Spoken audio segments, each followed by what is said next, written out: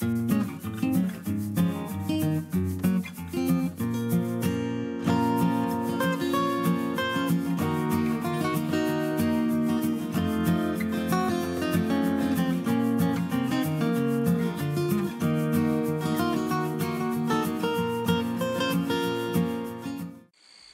so I forgot my camera and I forgot my tripod. Luckily I was able to borrow this nice Nikon here.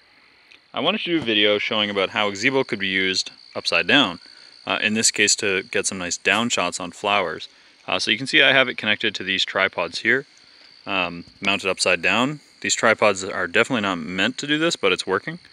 So anyway, just so that you guys can see what's going on here, the camera's mounted upside down and it's doing a very, very slow pan as it moves back and forth. And the point of that is just to get some very nice imagery.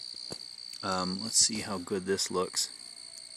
To get some very nice imagery of these flowers as the camera pans across.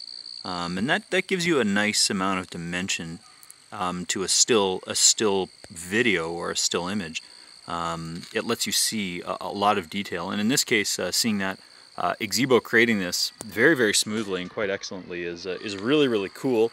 So I'm sorry that I couldn't make a cooler video out of this.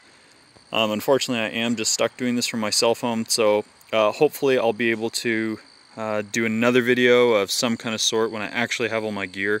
I can't believe it. I packed up everything. I packed up 4 tripods, extension cords, everything, and just forgot my cameras. But anyway, so I hope the footage turns out and looks beautiful. Thanks for watching as usual, guys.